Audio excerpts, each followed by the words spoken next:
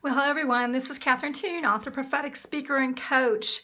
And as I was meditating today on what the Lord wanted to speak on, He's been really ministering to me about this whole idea of inclusion. God is an inclusive God. And, I'm not going to get into this big whole honking debate about is everyone saved and universalism and all that. There's all sorts of stuff you can land into. But I wanted you to get the feel of God's heart. He is an equal opportunity God. And 1 John 2:2 in the Voice version has a really cool version of this. It says, "It was through his sacrificial death that our sins were atoned, but he did not stop there. He died for the sins of the whole world." And I want you to get past the debate a little bit, and I want you to really meditate on God's heart. He is an inclusive God. He is a God that wants everyone, and He wants you. And, some of you may have been saved in the way we talk about saved for years. Some of you, this may just be new and you're kind of checking this out, kind of checking it out, all that kind of thing. And I wanted you to really kind of reflect on God's heart. He is someone who is so in pursuit of you that He was unwilling to do without you. And this is really apart from your behavior. Hallelujah. Because how many of you have gotten it right? Right? How many of you have scored 100 on the behavior thing? That is nobody. It's certainly not me.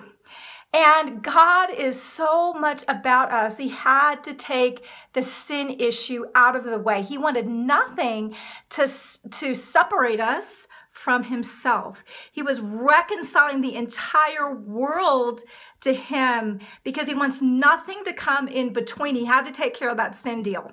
Now, sin still has, sin's still an issue because it brings about a whole bunch of mess in your life as natural consequences and spiritual consequences, but it's not coming from a God who's mad at you, who is punishing you for that. So God is not a punisher.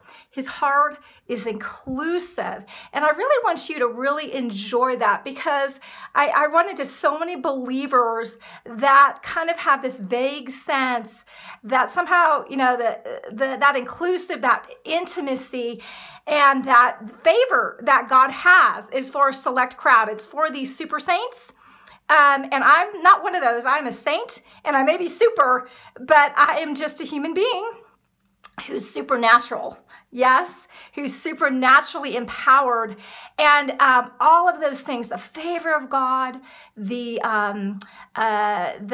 intimacy with God, wisdom and revelation, healing, everything that you need is all wrapped up in that gorgeous package because He chose you, and He chose you in love before the foundation of the world. So I really want you to meditate on that. God is so about you, and He wants you to know it. He wants you to be a well-loved child who's loved so well that you are so secure in that love that you know it. And in that place, you can minister to other people in such a way because you're ministering out of the place of fullness rather than ministering out of the place of service.